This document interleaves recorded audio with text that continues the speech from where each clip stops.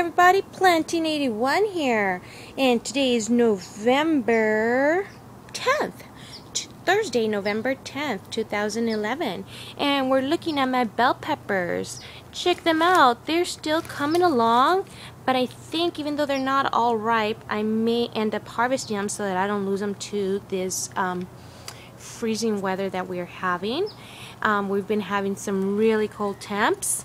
The tomatoes, they're still alive, so we'll see how much longer they stay alive. The borage, you can see it's getting more buds in there, and it's still flowering along. It's a beautiful plant. I'm so glad to have been growing it. I did harvest some seeds so that I can grow it again next year. Some things that I've added,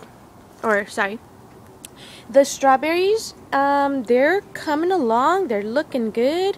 I did harvest some strawberries from these three little plants because there's three little plants in this planter. These are my oldest ones. I got these back in spring, and as you can see, they're doing great. And since these were doing so awesome, I decided to purchase a 6-pack of strawberries. And these are the little 6-pack that I bought. I'm hoping that they do as well as the ones that I bought earlier this spring.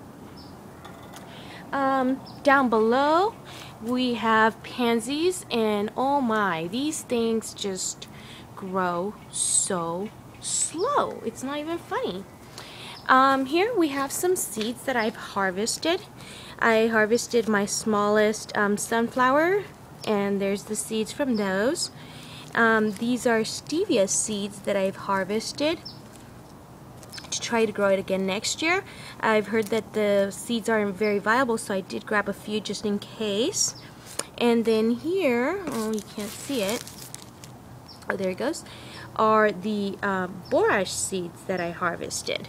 So hopefully I'll be having luck with those few things. The mint is coming right along. I think there's a little bit more aphid damage, but we'll see what comes along with that. The stuff that decided to come from my compost, well, as you can see, it looks damaged. That is because somebody found it. And that somebody is Mr. Gopher. And he is dragging my plants down. So I guess what? I probably won't be having anything from my little compost pile, which I was hoping to at least see what would happen. The rest of my garden, my biggest part of my garden, my raised beds, they're not doing as hot as I was hoping they would. Bed 1, which is this one here, is probably with the most green. Bed 2 is coming in second, but bed 3 and 4, well, not so hot. So I believe there's a few things that are affecting my lack of green in my garden area, and one of those is the weather. The weather has been, sunny during the day, but just really cold at night. The day temperatures have been awesome, but at night it's going down to like the low 30s. And so that's one of the things. The other thing is my soil. My soil is just not cutting it, I think. As you can see, it's really big chunks. So I believe it's like uncomposted compost. So I think that's affecting my germination and my growth. So what I'm going to be doing with this bed is a little experiment. Even though it's so late now, I'm going to be mixing in some worm castings into this bed, and trying to see if I can get things to germinate, because it has like a little greenhouse that can go over it, and I'm going to try that. So I'm going to try two things. One, the worm castings, and two, the little greenhouse attachment that it has. Hopefully it'll do much better. I did move my stevia because I saw some green and I got all excited, so I cut off the top that had all the flowers on it and I transplanted so that maybe these two will take off. Bed 2, this is bed 2, is looking rather well, I think. I mean, my onions are coming along, even though the soil's still not the best. You know, things seem to be doing fairly well for what they've got. You know, the cilantro, this is the best batch that I've grown. Bed 1 over here is doing okay as well.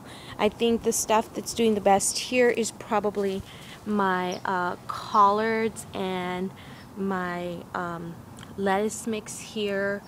The carrots aren't doing too bad, and the beets, well, I don't know if they're stunted or not. I guess I shall be finding out.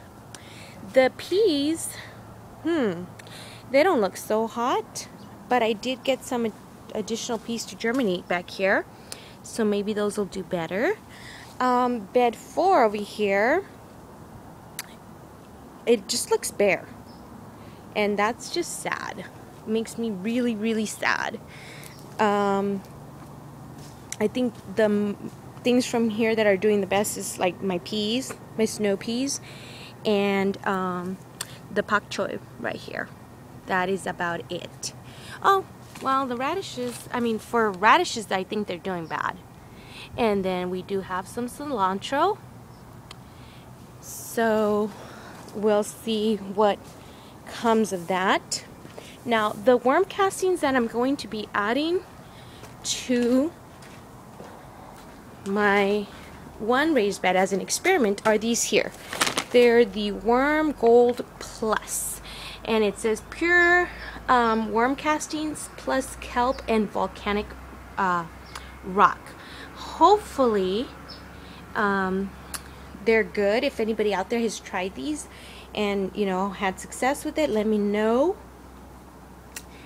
And we'll see if maybe the next update will be a little better. Thank you for watching.